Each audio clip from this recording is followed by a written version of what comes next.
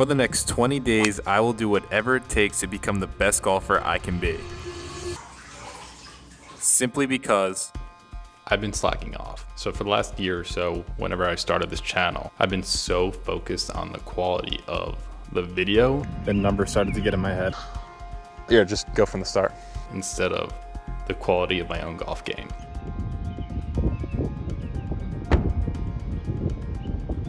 So it's the start of June, we got a lot of golf tournaments coming up, and I don't just want to get back to my formal self. I really want to start winning some of these things. So I compiled all the information I learned throughout my college golf days and put it into a 20-day concrete plan. Easy enough that all of you watching can follow along. But of course, before any of this, we need to run some tests, so I can measure how much I actually improved. Happy freaking test day. There's nobody on the range. Couldn't ask for a better day to do this. We're gonna start with the driver and we're gonna hit 10 drives and see how many in a row we can get into that green 10. It's only about 15 yards wide, way smaller than a typical fairway. So I'll be surprised if I can get more than one. There's one. There's two. Three. What was that, three or four? We're gonna have to check the numbers. Fortunately for me, it was only 3 because 4 would have been a near impossible score to beat. Now we're gonna move on to an iron test, hitting 5 balls to the 5 highlighted greens and see how many greens I can hit.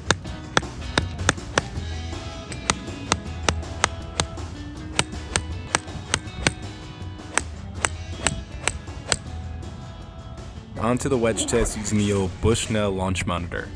I'm hitting 2 shots to each of the 5 different targets and we're just going to add up the total distance away. I also color coded these so you can tell where my intended target was.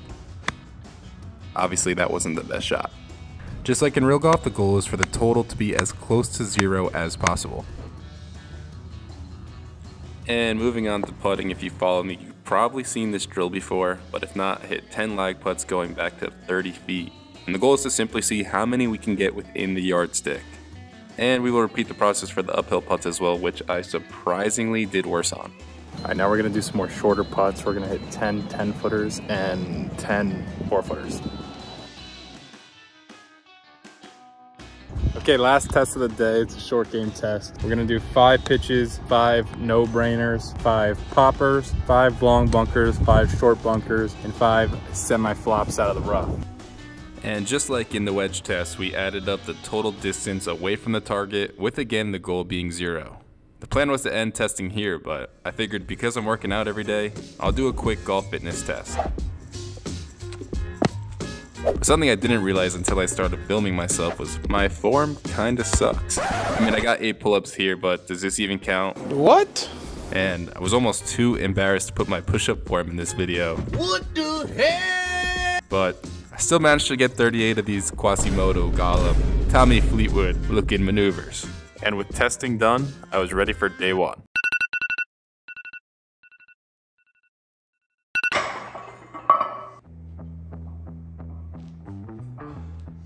All of the workouts you see me do in this video are a mixture of what I did in college, some stuff I taught on my own, and if you caught the last video, some work directly from the legendary Dr. Sean Burr.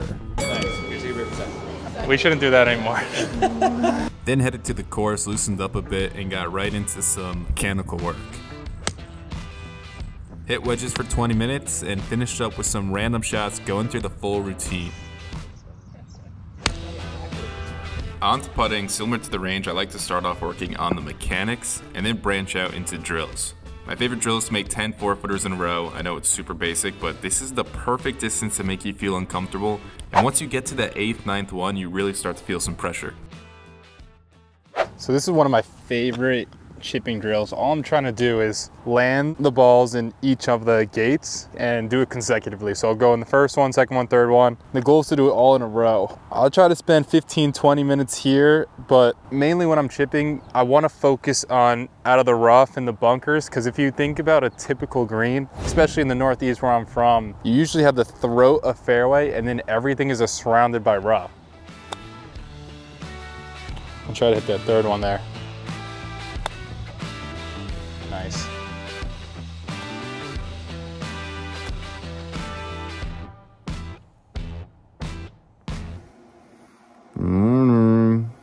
So what's with the tape? Ever since I saw Dr. Sean Burr, I never realized how much I breathe through my mouth. You just blew my mind. Tell them what you told me. Listen up, golfers. Stop breathing through your mouth. This will stimulate your sympathetic nervous system. That's going to speed things up. You have to close your mouth, breathe in through your nose, slow out your breath, in for 4, out for 4. That'll help you stay calm and focus on the course. And just like any other muscle, the more you use it, the stronger it gets. So the goal with the tape is it forces me to breathe through my nose, and I want to get to a point where my nose is strong enough where it does it automatically and I can eventually just wane off it. As for yesterday, I rated it a 6 out of 10. And mainly that was due to lack of preparation. These last 20 minutes or so have been so sluggish. I just gotta wake up, get it together, finish this practice out. On the range, I started to get hungry and irritable. Then when I went to chipping and putting, I really started to lose focus, and I was more just kind of going through the motions instead of actually being present and learning from the practice session. As for today, it's a lower body day. We're going to be focusing more on the speed of the lift instead of how much weight I'm lifting, because this is where all that power comes from. You want to be nice and explosive. And today I'm going to change it up a little bit. I'm going to start with short game and then move over to the range, so I have a good amount of energy for everything. So we're wrapping up today's session. Sorry if you can't really hear me. I left my mic at home. Anyway, all we have to do left is the wedges and a couple of random shots. Now you see me use this, but you definitely don't need that to get better at wedges. All I'm really doing is I have 4 wedges, a 60, 54, 50, and 46. And I'm just trying to see how far the ball is going when my arm is parallel to the ground. I know my 60 goes about 70, and I'm just making sure it's going that number. And then let's say I have 75 on the course, then I'll maybe swing parallel and a little bit more, and it'll fly around that. Okay, that is a wrap for day 2. It's just crazy. Once you can string together 1 to 2 legit practice sessions, how much better you'll feel. It's day 3 and the course is closed, so I decided to spend most of it at Costco. Great news! It's Costco season! I got some healthy muscle building foods and some snacks I can take on the course so I don't get tired when I'm out there practicing. In college, we would do yoga about once a week, and you can ask anyone on the team, it was the hardest workout of the week every time. But once you're done with it, your body feels amazing, your golf swing feels all synced up, and you are ready to take on whatever workouts, whatever you're gonna strain your body with for the rest of the week, I promise you. That was one of the hardest ones I've ever done. I'm gonna sleep well tonight. These waffles alone have over 42 grams of protein, less than 500 calories, and under 15 grams of sugar. I mean, the extra syrup doesn't help, but we gotta splurge a little bit.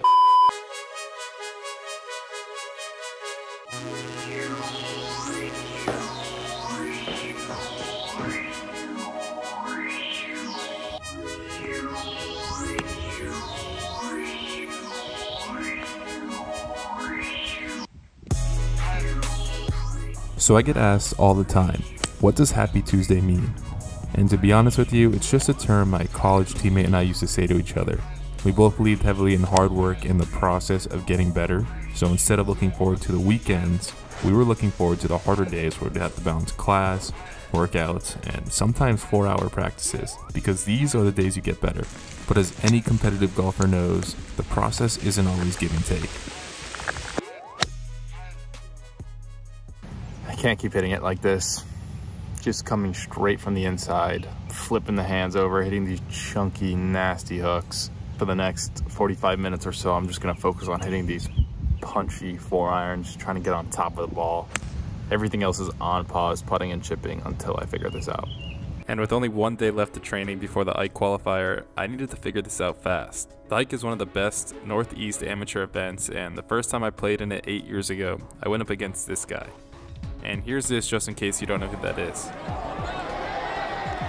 he made it!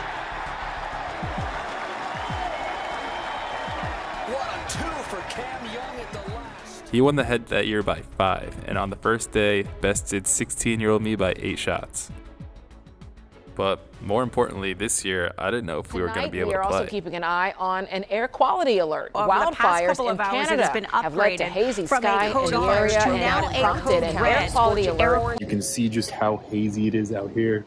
It's not a great idea to be outside to begin with, so not going to spend 4 or 5 hours practicing today. We're on the putting green. The range is closed. They're out of caddies. I just can't let these things add up and get to me. I really just have to, stay calm. These things are going to get other people. Got off to a pretty poor start, missing some short putts, and I was kind of just thrown for a loop with how corky the course was. I didn't play a practice round, and how fast the greens were just in general. It was insane. And after missing this 5-footer to stay 3 over, I just started to completely spiral. Immediately followed this up with a double on the 10th, and being 6 over through 9, I was frustrated and started making excuses. Whenever I get in this mental state, I just try to remind myself that everyone is playing the same course, just be a little mentally tougher than everybody else. And just like that, stuck in it, cammed a couple of long birdie putts, and somehow snuck into the last possible spot with a 5 over 75. All right, day 12, Brandon Berry's in town, my teammate for 5 years, who's now a pro. I just finished up the Ike qualifier yesterday, and I shot 5 over, and it was a grind to shoot 5 over. Like, I made like a couple 20-footers. So obviously my ball striking's not where it needs to be. I showed you my swing, and did you want to say like what you saw? Yeah, so Brett's a tall guy, he's 6'4", easy for the hands to get high when that happens, and he is a good athlete too, so he was getting his hands high and then kind of doing a lot of manipulation with his hands and his body to get that club back what he would think was on plane, but was actually underneath, and then because of that he was kind of getting a little inside and flipping, which obviously causes a left miss, which is said he said what his miss was. I think if you look at a lot of the best players in the world, most of them just kind of turn their chest as hard as they can from the top of their swing, and then they shallow again the slot, and then they keep they don't really have much flip. Anyway, I just wanted to get your opinion. For the last 10 or so days, I've just been training on the range pretty much every day, and I would just lay down alignment sticks, which is great, but I think I need to incorporate much more on-course stuff in games. And I just wanted to ask you, if you can set your ideal perfect practice day, what would you do? Yeah, so I would probably putt for about 30 minutes, then go hit balls for about an hour, and in that hour of hitting balls, I'd probably spend 30 minutes just on fundamentals with setup, alignment, whatnot, and then I'd probably spend the other 30 minutes hitting a bunch of different shots that I think I'd hit on the course. Like if I wanted a low one, I wanted a high one, I wanted a 3/4 one, whatnot. Then I'll go on the course, and I've started to bring a couple more balls with me on the course and just kind of try different things out on the course, because that's much better feedback than the range. You get to go pick up your own ball, you get to see exactly what happened, you can figure out what went wrong, what went right, and you kind of just can build off that. Wish Brandon good luck in the comments, and thank you. Wanted to go to a public track today just to show you guys you don't need to be at a nice country club with good balls and grass to get better. I used to come here all the time as a kid, so it's bringing back a lot of good memories.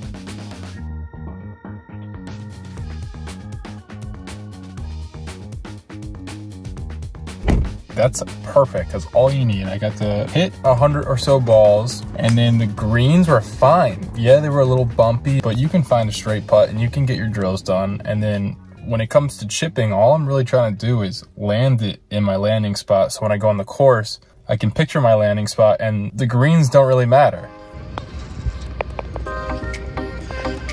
We scooped up Rachel. Say hi. So how do you feel about the 20 Tuesdays? Relaxed. Rachel hates them because I'm on lockdown mode. I want my boyfriend back.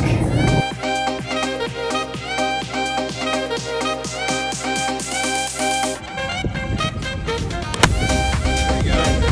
Yeah.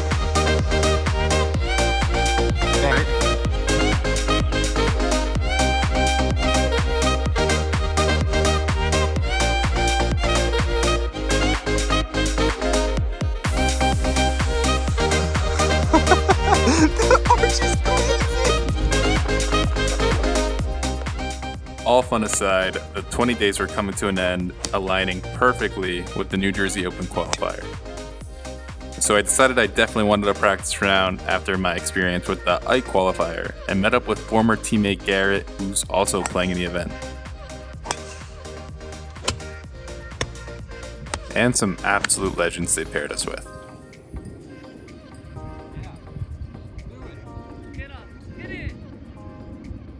Wow! Alright, we're here with Garrett. What's up, Happy Tuesday, fans? We're on the 18th hole. How about me coming in an hour and a half late today? Yeah, he went to the wrong golf course 45 minutes out of the way. I just made the biggest mistake. Yeah, tough.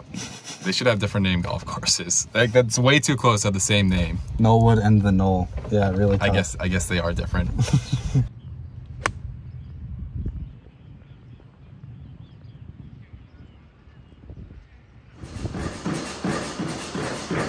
Health feels great. Swing feels good. Short game feels good.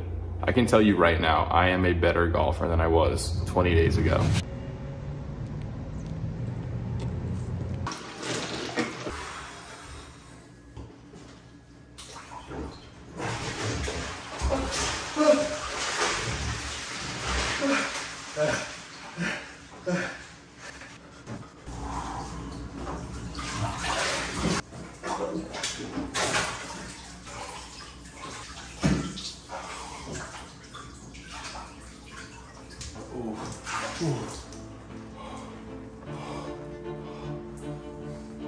I'm gonna sleep like a baby tonight. And I needed that rest because today represents the final and most important day of the whole challenge. Today I'm attempting to qualify for the New Jersey Open, which means open to both amateurs like myself and professional golfers who are competing for $25,000. There are 137 players in the field today and only 16 spots up for grabs. So if I want to advance, I'm gonna have to bring my A game.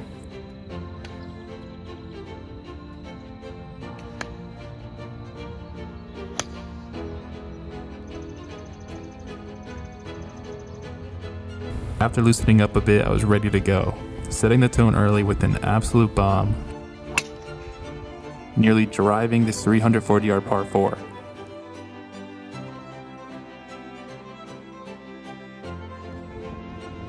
But unfortunately, I wasn't able to convert the birdie. And to make matters worse, a poor tee shot on the second hole led to a quick double. Now being 2 over through 2, I was ready to pack it in. But then I thought about all the work I just did and how unfair that would be not only to myself, but to you guys who I brought along with me.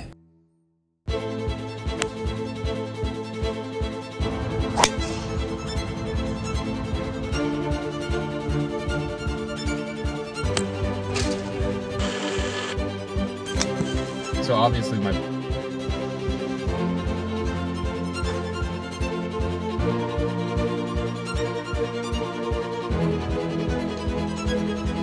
making a birdie on the 6th hole and rounding out my front 9 with pars, I knew I needed a good back to qualify. Let's keep it rolling, bring on the rain, I'm ready for it.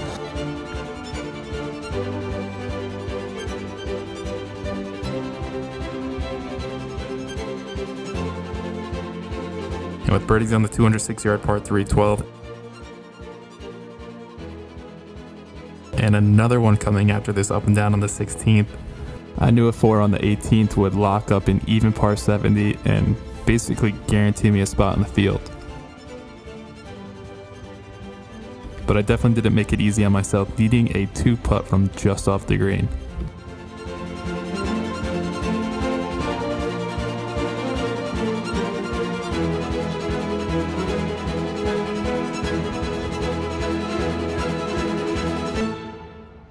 Let's go. One of the first groups in, so not positive I made it, but I'm 99.9% sure. Right now we're in 4th place or so. But man, the hard work has been paying off, which is awesome to see. We're still gonna do some tests and see if we really improved, but I'm stoked right now. Couldn't be happier. Turned out that qualifier wasn't a fluke, as I did better in just about every category. Improving by 5 shots on the iron test, 5 yards in the wedge test with hitting a shot 30 yards off, every aspect of putting, and basically every aspect of short game.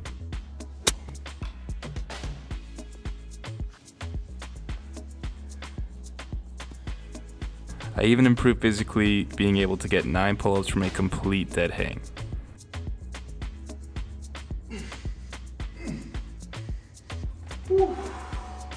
The only things I wasn't able to improve on was the sit and throw exercise, tying my previous score, the driver test only getting 1 in the green tent, and the push-ups because I was hyper focused on not looking like a camel. If you enjoyed this video, please subscribe. We're almost at 10K, and with your help, not only will my golf game continue to get better, but so will the videos.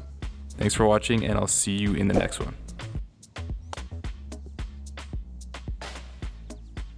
Bang. That's how you end it.